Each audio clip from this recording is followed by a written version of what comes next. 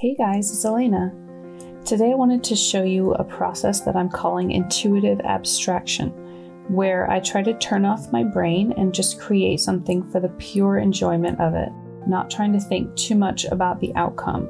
This can be a really healing process if you're feeling creatively blocked, which I do all the time, and it's really helpful to just give yourself permission to play and remove the pressure to perform. In digital art, we do have the undo button, which I have used plenty for this piece, but it's also important to just let things develop and see where it takes you instead of trying to control the outcome too much. For this piece, I'm using the Procreate app, and I will be using my Painterly brush set, which is available for purchase in the link down in the description. But if you don't have those brushes, you can do something similar with any brushes that you do have. So let's go ahead and get started. My canvas size is 16 by 20 inches at 300 dpi, and I'm using a color palette called Inky Abstract, which comes with a brush set that I sell that has the same name. However, I have now added it to my free resources library for my email subscribers, and you can see more information about that below in the description. So using my Painterly brush set, I'm going to select the dry oil brush, and I will use this brush with varied pressure to create some swirly lines as a base for this piece.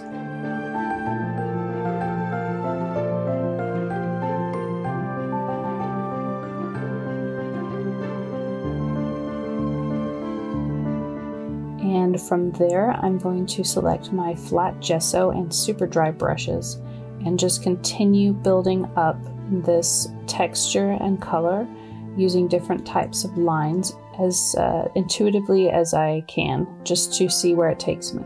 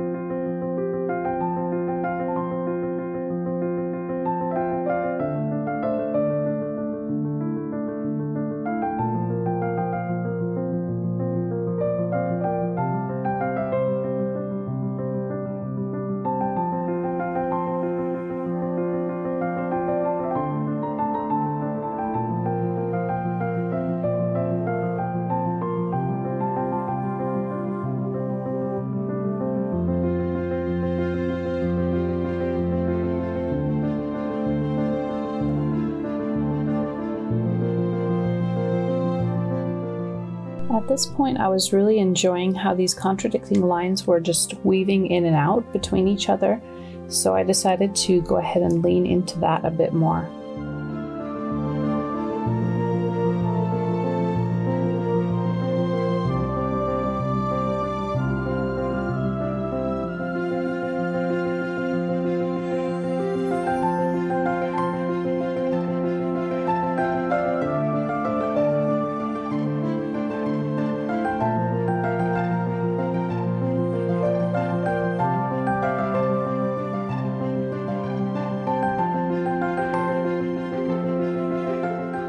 I wanted to create an effect that looked like using a comb or a rake to smear the paint outward.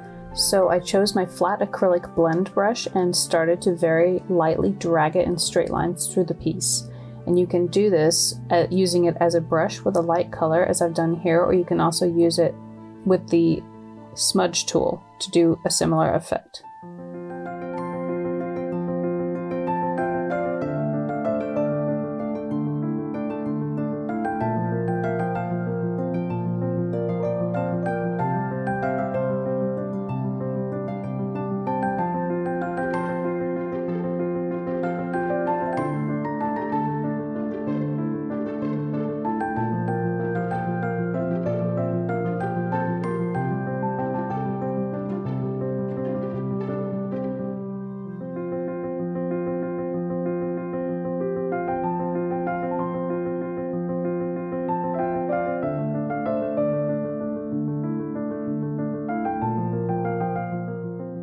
Now I've gone for my super dry brush again in an off-white color to add more texture throughout the piece, and this time I will also use it to make some straight lines as well as curvy lines.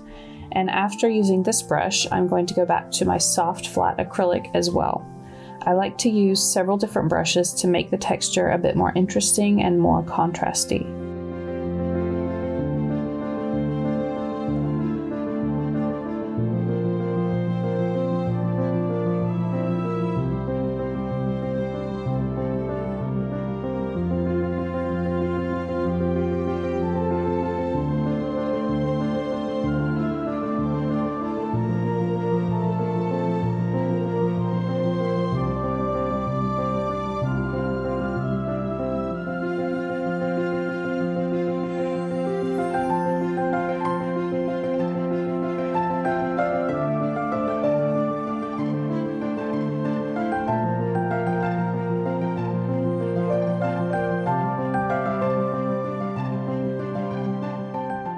Now I've chosen the detail brush, and I will use this in dark colors to draw some squiggly lines through the base of the piece that I just made.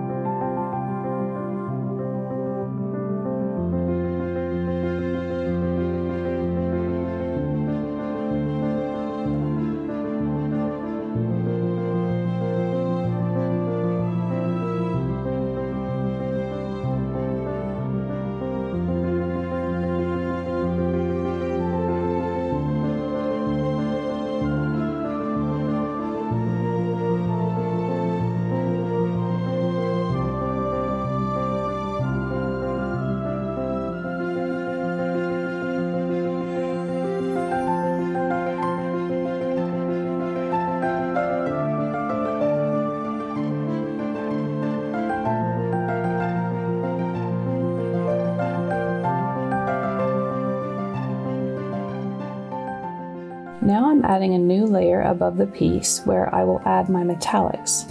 I've chosen a beige color and my metallic paint brush, and I will use this brush to add a few more squiggly lines throughout the piece to complement those darker lines underneath.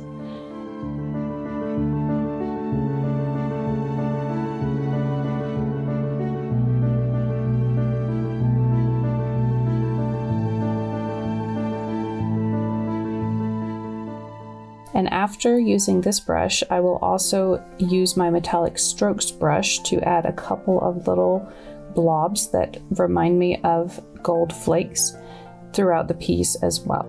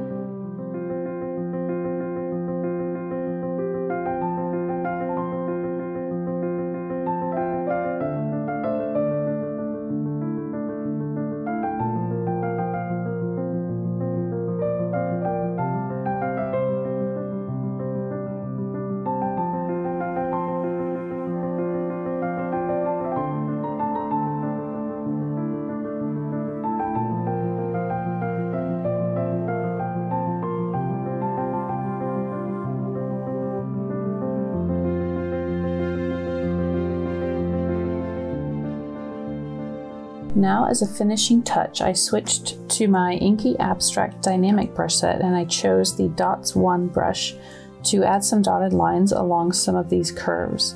And I'm changing the size for each dotted line so that each one looks slightly different than the last. And if you don't have this brush or a similar one, you can always just doodle some white circles with a regular drawing brush, and that could have the same effect. And I did this step because I wanted to look like details from a Posca paint pen, if you're familiar with those. They're a lot of fun for doodling on top of mixed media pieces, so that was the effect that I was going for here.